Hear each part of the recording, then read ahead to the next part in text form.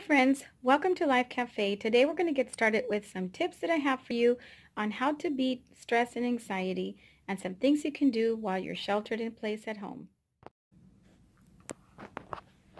Exposing yourself to breaking news that is really stressful is not a good idea to start the day with. So one of the things I recommend is that you actually check the news once. If you must do it every day, just once a day, you could go to legitimate sources like the CDC or the World Health Organization sites, and I will try to put a link down below. And you could get all the information there that is more accurate and it's not going to stress you out, and avoid everything else that seems to be trying to make an impact of fear. And just check out this website. They also have things about nursing if you're into nursing. I'm a nurse, so I like this. After seeing the news, I like to have myself a cup of joe, and that's my favorite cup that I love because it says, "For with God nothing shall be impossible." Amen to that. So I put on my glasses and I read something that is appropriate, like this Psalm 124 here. If you have ever been afraid or felt lost, read this and be assured that others have felt the same way.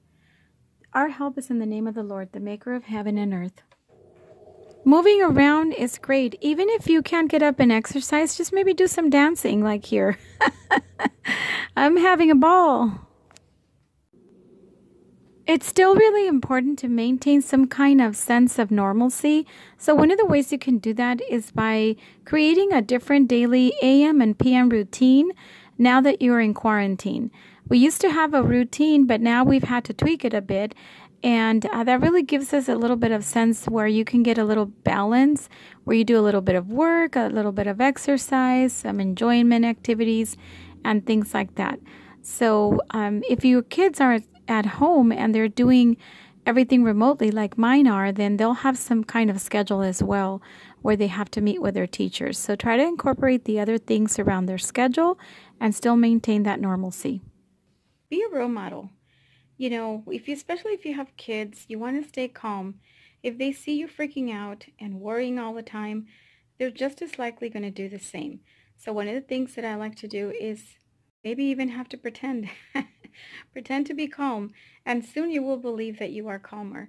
So that's one of the tips that I like to do. You know, if my kids were to ask me, "Are you worried?" or "Are you worried about this?" or "Are you afraid?" and I can say, "A little afraid, but I know we're going to get through this," especially, since we have big faith in God and we know that this too shall pass. And more often than not, they will just go their own way and they won't even think about it twice. Remember to let the light in, because this is really going to help you to brighten up your mood. There's nothing worse than hearing depressing news and also having everything dark inside. So let that light shine in. Another thing you can do is put away your groceries and stockpile. Like I have these plates here, which I got, by the way. I think they were like $5.99. So these are, I don't know where to store them. So I'm going to have to be creative in where to store all this humongous pack. So maybe rearrange a little bit of your stockpile. As you see here, I have a hot mess. I'm probably going to reorganize this in my other channel, the Really Good Living channel. So look for that there. So now that we did mind, body, now we're moving on to the soul.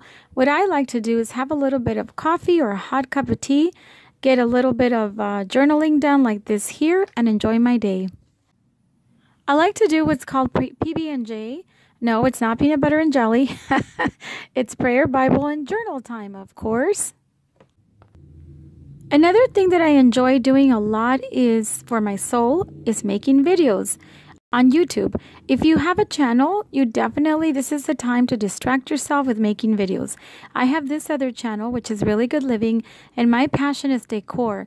So that's what I do there. And then I have another channel called Really Good Living. I'm sorry, Really Good Planning. I have so many channels, I tend to get confused. So Really Good Planning is all about planning, and I love stickers and glam planning and glam planners and creating beautiful things in there. So you can check out these. I will put all the links down below as usual.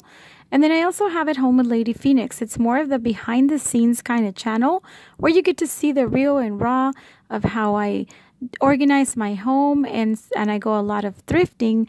Well, whenever we can get out, I will be doing some thrifting, but I'm not doing any now.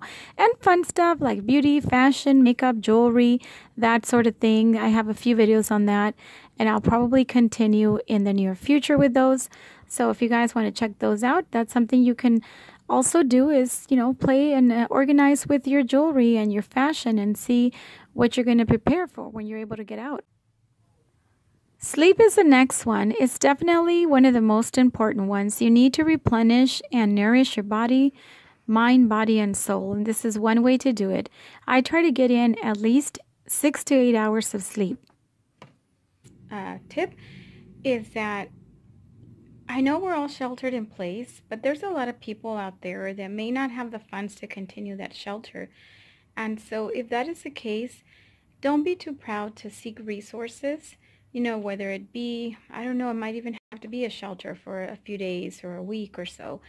It could also be things like seeking help from the government, or, I don't know, asking for some food stamps, or whatever it is you can do. Maybe getting some of the bill services extended so they can give you more time to pay, or maybe even your rent can get paid later. Those are options you can do as well.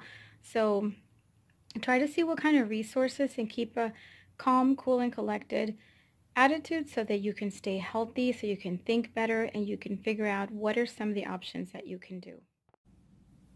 And like I said, check out some resources like California Department of Social Services. They have resources for families that are in great need for you to check out. There are services you can seek out if you just take the time to look. I will link whatever I can down below. So those were my tips for today, guys. I hope you guys have enjoyed. I hope you guys got some tips from here. Thank you so much for watching. Remember to be healthy, well, happy, and as organized as you can. Many blessings, and stay tuned for my next video. Thanks for watching.